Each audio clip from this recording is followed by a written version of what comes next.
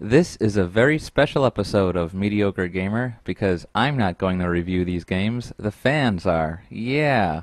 For the first time I asked the fans to write my script for me.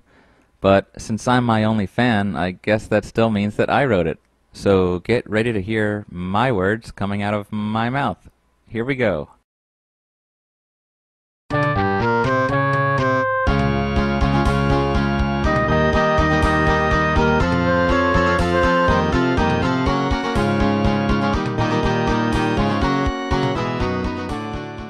Well, the season is upon us again, and throughout the year I often make top 5 lists.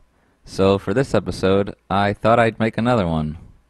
So here are the top 5 video games based on movies. Why only top 5? Because I like to go 5 steps below. So let's get started.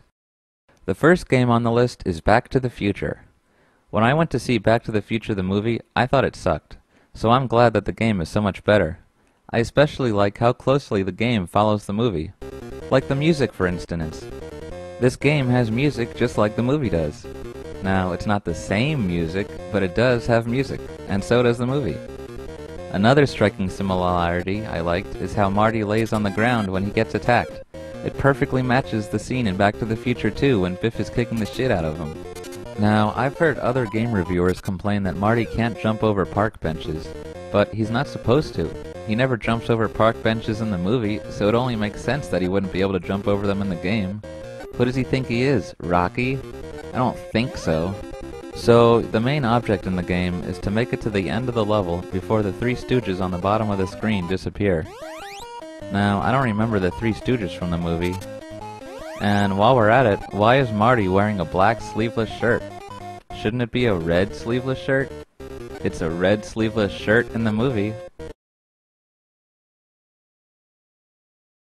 The only real shit shocker in the game comes at the diner stage, where they want you to hit 50 fuckloads of cowabunga shitstorms of Biffs.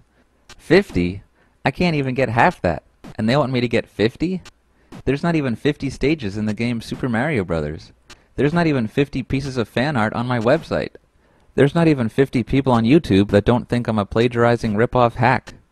There's not even 50 tears rolling down my mom's cheeks as she watches my videos. There's not even 50 suicide attempts in my medical records. But all in all, it's a pretty good game. I just wish I can go back in time and compliment the game developers on a job well done. Unlike some other game reviewers that want to go back in time just so that they can commit murder while standing right in front of the 10 Commandments. Next up on the list is Home Alone. But first, let's have a look at the box art. Look at what Kevin's doing. Hey buddy, what do you think this is? An MC Escher painting? I don't think so.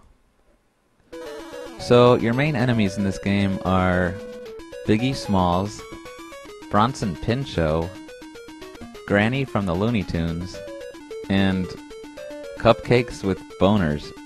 The hell? And that's pretty much all I have to say about this game.